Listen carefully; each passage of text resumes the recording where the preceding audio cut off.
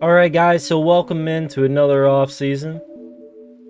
As you can see here, we finished 8-5 on the season. Not where we wanted to be, but honestly, not as bad as I thought we'd be. I thought we'd be a lot worse. Here you can see our record for our coach, 18-8, 5-4 against rivals. We're hoping to fix that. Get that up a little bit, especially the top 25, 4-6. Granted, I think the 6 is pretty much like Bama twice, Florida once, Georgia once. I don't know who else it would be. There's probably another. Oh, LSU was ranked. So, yeah, I mean, SEC teams are pretty much what they are. So, I don't know if we've lost. I don't know if we've lost to a non-SEC team. Now I'm thinking about it. That's pretty good. I'd take that as a win. Alright, so as we did last year, we're going to link everything below.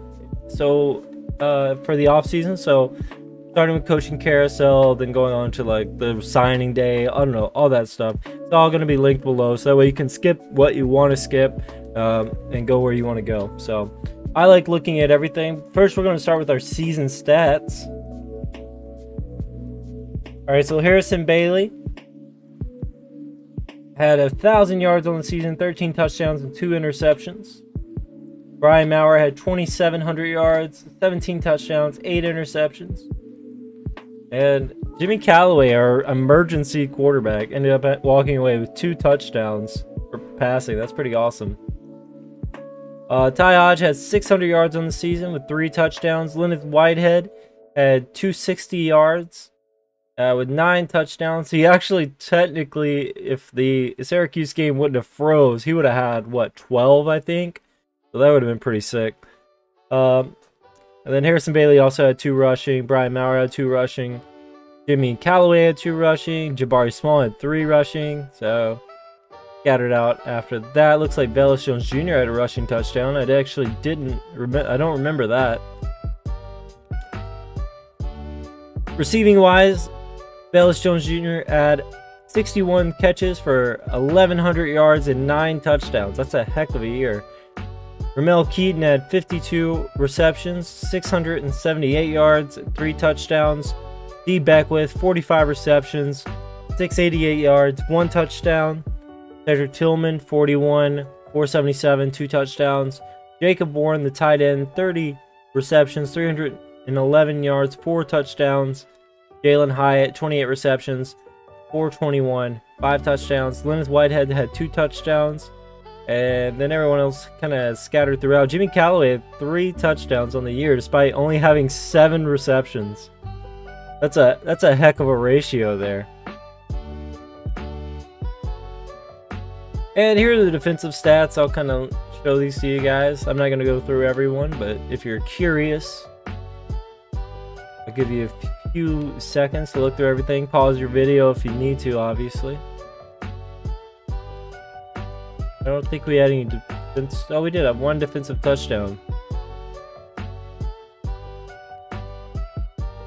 Kicking wise, pretty good for a freshman. You only missed 1. And he didn't miss any extra points, so. Or did he? No. Why does he have a 99 extra point percentage then? How does that work? I don't know. Jalen Hyatt had 2 kick return touchdowns on the year. Alontae Taylor had 1. No punt returns, though. Alright, now moving on to the coaching carousel. This is always interesting for me. I like to see where everyone goes. Mike Norvell gets fired from Florida State. He is replaced by Mike Denbrook. Excuse me, a 5-year contract, head coach at a Ball State. Pete Golding, wow, he was fired after 1 year. I guess that's what happens though when you go 2-10 after making it to the college football playoffs. Troy Calhoun, interesting. Okay, interesting hire to say the least for North Carolina. We'll see how that pans out. TJ Fleck was fired. Kevin Kane, defensive coordinator from Alabama, takes over. Justin Fuente is replaced by Todd Granum, defensive coordinator from Florida. The coach of Navy was hired by Purdue, I guess. That didn't show, I don't know, that's weird. That didn't show up on mine. But he's replaced by Alabama's offensive coordinator. I don't know if that's an upward promotion. Air Force head coach, he left for the North Carolina job.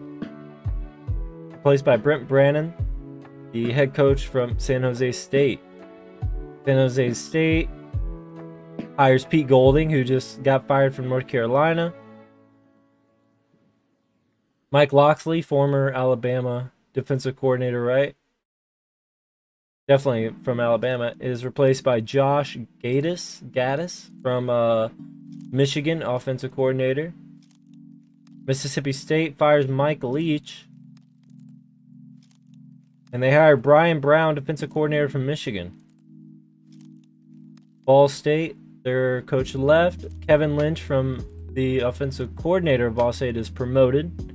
He's from Ball State. That's cool. Kevin Sumlin's fired. Dana Dimmel, the head coach of University of Texas, El Paso, takes over. Nick Rolovich was fired from Washington State. He's replaced by Jim McElwain from Florida.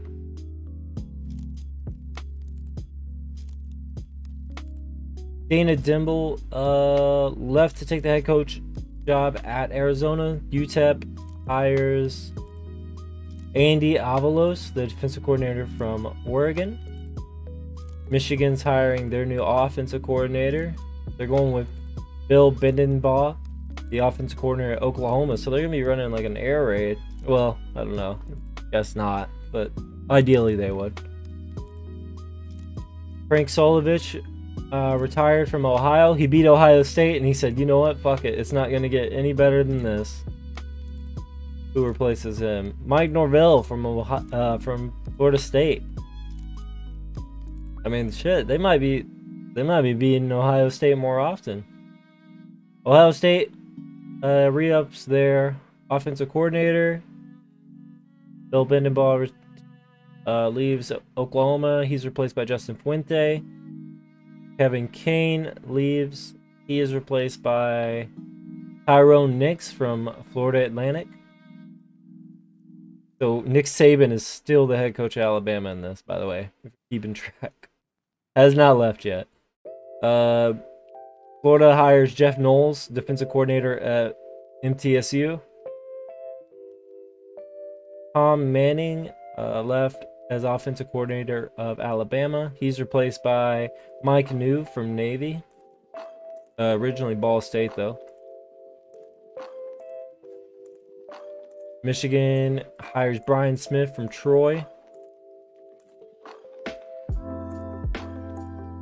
Florida hires Bodie Reeder from UT San Antonio. And we're pretty much just going to skip the rest. Players leaving. Very, very tough time of the year. We do have 2 transfer outs. Kevin Brandt, the really good left end from Florida. He's going back to Florida to play for UCF. That's okay. We got like 3 other guys at the same class and 1 guy this year, I think. So, you know, who knows how much playing time he really would have got anyway. So we wish you luck going forward, Kevin. I know I can stop or try to stop him if I want to, but I'm not going to. Joseph Goodman, safety. Oh, that's going to hurt. He's going for playing time. We are already very short at defensive back, especially safety, so that kind of sucks. 2 players possibly getting drafted this year, Alontae Taylor and Sean Schamberger, both are cornerbacks. Obviously, I do not have footage of them playing because we don't play defense. But Cade Mays, I thought that he might get drafted, but I guess he didn't. He's just going to go and graduate, and as well as Paxton Brooks. Obviously, don't have anything for them as well. We do have one for Velus Jones Jr., though. Velus Jones Jr., He's speedy. He didn't always catch the ball. He dropped the ball in some pretty big moments. Maybe some games that we could have won.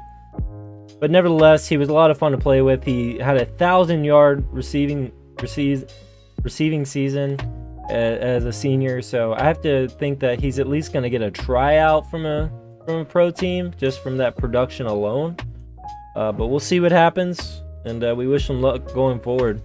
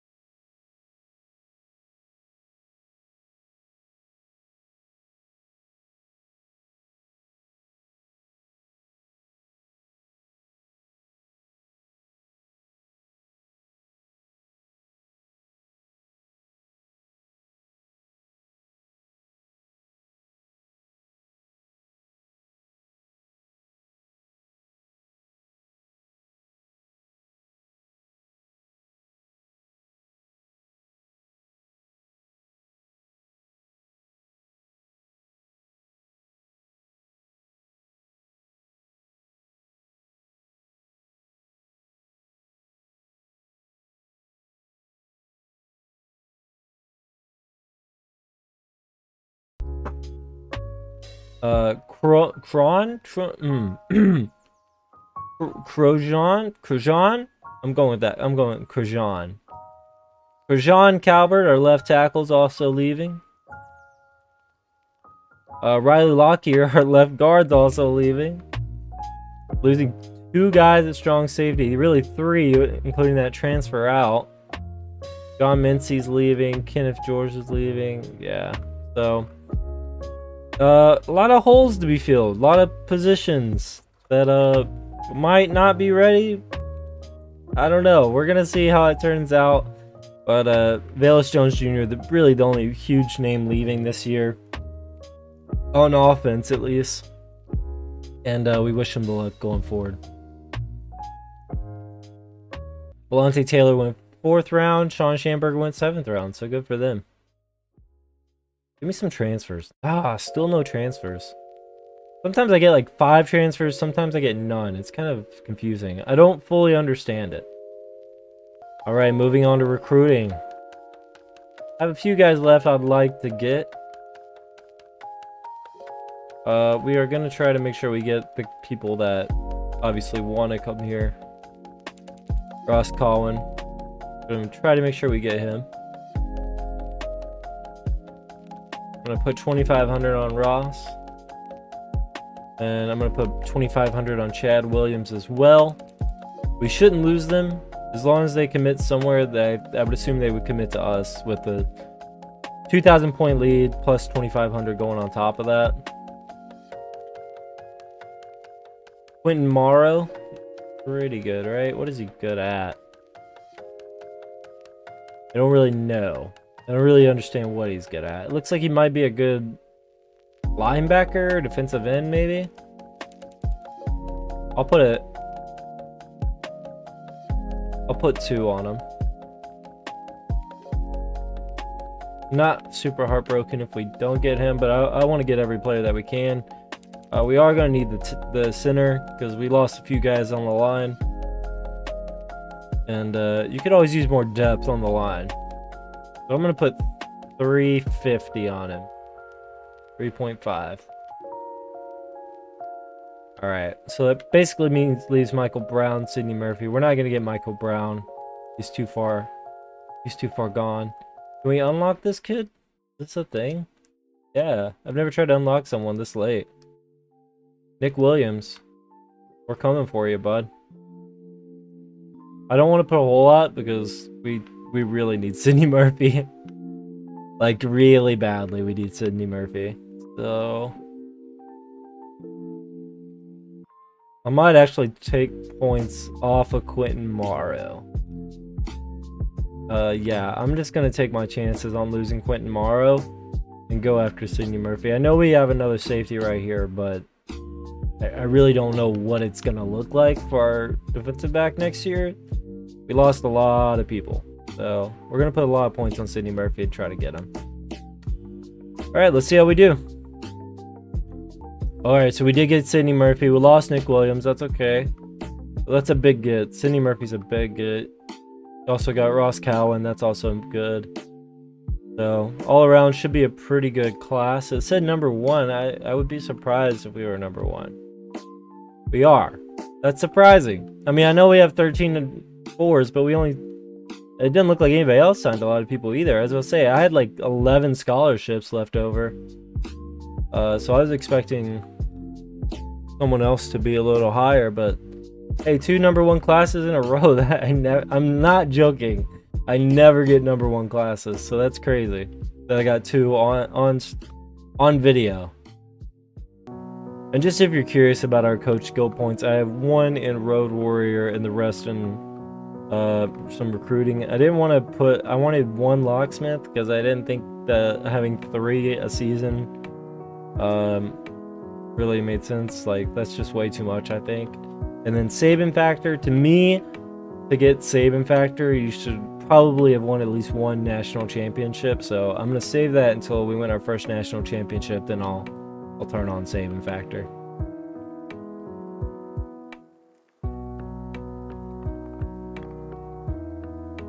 Alright, but here's the look at our recruits for signing day.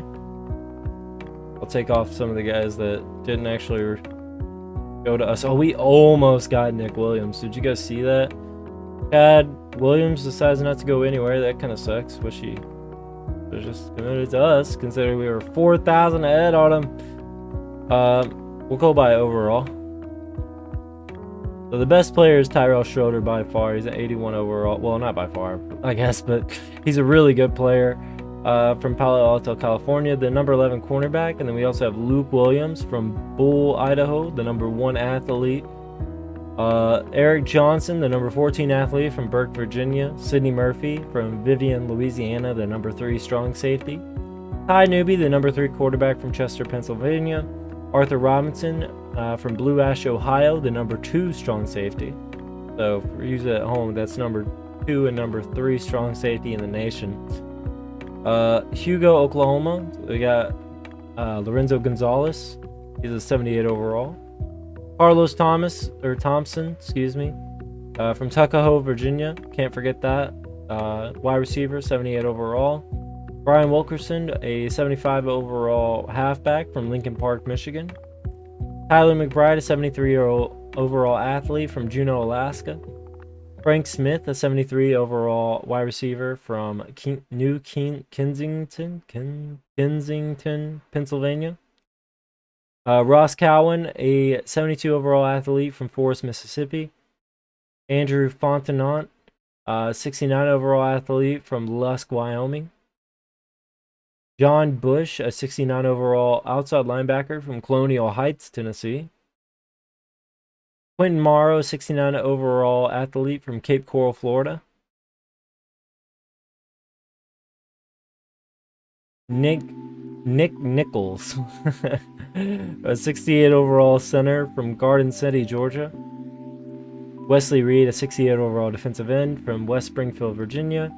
And then lastly, but certainly not leastly, well, actually kind of leastly, now I'm thinking about Anthony Wright, a 64 overall strong safety from Fort Wright, Kentucky.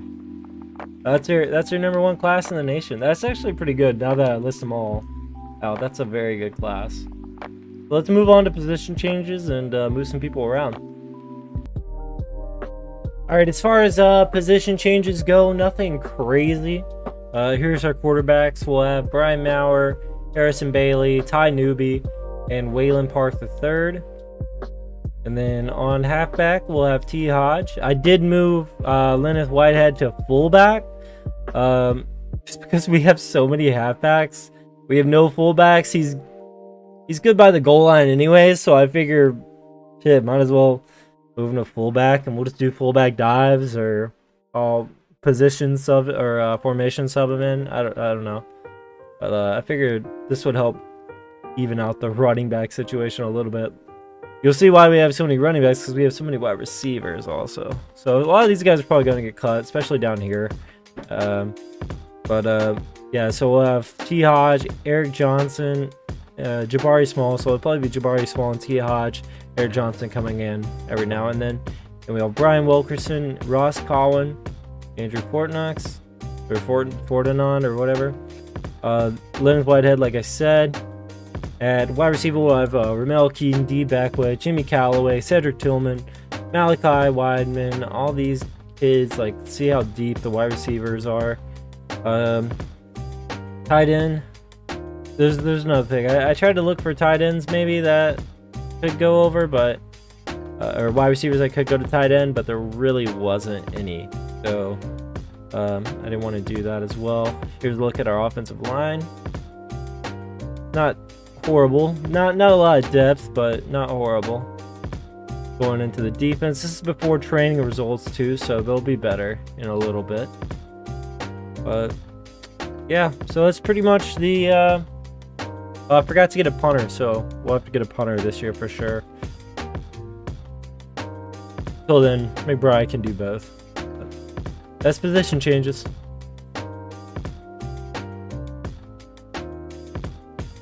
Alright, training results. Ooh, Brian Maurer's a 95 overall. That's going to make things interesting. Who's going to start? Got 99 awareness. Harrison Bailey is good. 93, though. That's not a slouch by any means. Bailey's got the advantage in the arm department. Sure. Pretty much with Maurer, it's just awareness. He's a little faster than Bailey, too. Waylon Park doing pretty good, though. 83 overall. Redshirt freshman. what Harrison Bailey was last year, 93. So D. Hodge an 88 overall. I would have liked to see him go up a little bit. Jabari Small is now an 86. That's very good. Jaden Campbell, he's one of the guys I brought over from wide receiver just to try to level things out a little bit. He's a 71. That might save him from getting cut. Lynn Whitehead goes up to 78 overall fullback. Wide receiver wise, Keaton gonna be 83. D-back with a 92. Jimmy Callaway a 92. Cedric Tillman a 90. Malachi Weidman 87. Jalen Hyatt at 85. Got Jimmy Holiday at 83. I don't know what happened to my brain there. Then some of these younger guys going up a little bit after their redshirt season. Jacob Warren goes up to an 82, and he's going to be followed by Josh Merrill, also at an 82. Ty Keller, the redshirt freshman at left tackle, is going to be an 80. That's good. Jackson Lampley is going to get the start over, Akporogine. That's what I'm going with. Cooper Mays at center. Then we're have Jerome Carvin at right guard and Darnell Wright at right tackle. So a pretty good line actually. Dominic Bailey's gonna be starting at left end, and then Greg Emerson's right end. I'm still not gonna see Eric Smart. Man, we might not see him for what? To be 2 years pretty much. That sucks. I was hoping he'd come in and start right away, but oh well. No, always what happens. It's really good players. We're gonna have some really good players leave this year. And we're still a very young team. Alright. So that's training results. Let's get into the cuts. Alright, we gotta cut 6 guys.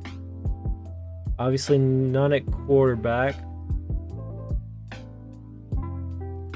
I am gonna cut Fontenot, I think. I don't really have anything for him. So, he's a 4-star, but there's really nothing I can do with him. So, he's more for just, I don't know what to do with you than anything else. We can cut that fullback, I think, right? Yeah. As far as these guys go, maybe Jimmy Holiday. Yeah, I think I'm gonna cut Jimmy Holiday. He's a sophomore. He's got all these good players behind him. They're probably gonna overtake him anyways. So, sorry, Jimmy. No disrespect meant, but sometimes you gotta be cut. It be like that. Hey, Thomas, bus. Cut him. Anybody want to cut here? Not really.